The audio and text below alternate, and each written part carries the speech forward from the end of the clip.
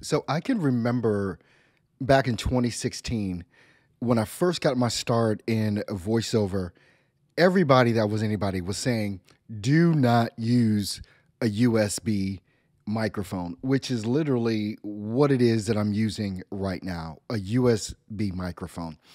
And I got my start actually against all advice and used a USB microphone. As a matter of fact, I still have it. It's this one here. It's the AT2020. So much has happened over the past almost decade at this point, or over a decade. Where are we? 2022, going back to 2016. So much has happened in regards to voiceover, in regards to technology, and the different tools that you're actually able to use. You know, if you guys don't know who I am, my name is Earl Hall. Look, I've been a professional voice actor since 2016 and still am an active VO. I do a lot, but I'm still an active VO. And quite frankly, it's a great living to make. But the advice from people that are saying, look, don't ever use a USB microphone, let me just tell you, it's probably the worst advice that's out there. Well, I can't, that's kind of harsh, right? That's kind of harsh, but I kind of want to nail a point home here. The level of technology that goes into these microphones now is amazing. And there's a reason why you actually, if you're first getting started in this industry, there's a reason why you want to make sure that your costs are low. I mean, even this AT2020 that I still have, which was my first VO mic, is still under $100. I think it retails on Amazon for $99. You can just check the link in the description if you want to pick that one up. But the one that you're actually seeing and hearing right now is I'll just show you the box. It's an MV7 from Shure. This microphone, as far as when it comes to developing or delivering great audio quality, well, you can hear it. And I'm not in a treated space either. I'm not sitting in a booth or anything like that. I'm just sitting out in the open. This is literally connected via USB. And you'll notice on the back of this microphone, if I can tilt it up, sorry if I make noise here, I have this plugged in via USB, but guess what? It still even has an XLR connection if you want to add this to your favorite audio interface. But let's just say you want to, and this microphone, as it comes right now, is under $230 right now. And link is in the description if you want to check it out on Amazon. Why would I even suggest a voiceover artist getting this particular microphone? Because look, even though you can get like the AT2020 that I showed you before for $99, you're still going to need an audio interface to be able to use that if you get the XLR version, right? The XLR version of any microphone, you're still going to need to have an audio interface. I'm looking for one. I know I have one around here. Let me grab one. So this is my very first audio interface as well. This is a Focusrite Scarlett Solo, and you can see the link for that in the description as well. If you're going to be using a microphone that needs an XLR connection, you're going to have to spend at least another $120 to get something like that. To be able to plug your microphone in and then plug that audio interface into your computer. The reason that I love this particular microphone is that I have a choice. If I just want to plug in USB like it is plugged in right now via USB, I can do that. And if I want to have it plugged into an interface and maybe get a little bit more out of it or whatever, I can do that as well. This mic literally can grow with you from the beginning of your career and a long way into it. But let's just be real. Most people that are just starting out, you know, you don't have big budgets to really spend on a lot of expensive gear.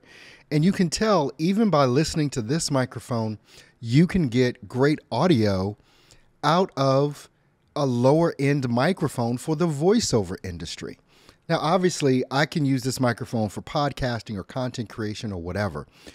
But as a VO microphone, especially if you're in a treated space. And the thing about this particular excuse me, the thing about this particular microphone, it comes with, and I'm going to show you here as soon as I can move this around and pull this up. I'm just going to do a simple screen share here, and you're going to be able to see it comes with this free software. I wish I could just like blow this up on here, but I can't right now. So, but at any rate, can I make this? I can really just move it around. All right, you're going to have your presets on here that, and this is manual level, right? This is on the manual level where you can adjust the gain, you can adjust even your EQ, you can have a limiter on this if you want to have a limiter, you can even have the compression. Let's just move the compression up to medium, see what this sounds like, because this is real time. So this is medium compression, this is light compression, we'll just leave it right there. And even this EQ, right now I have it flat.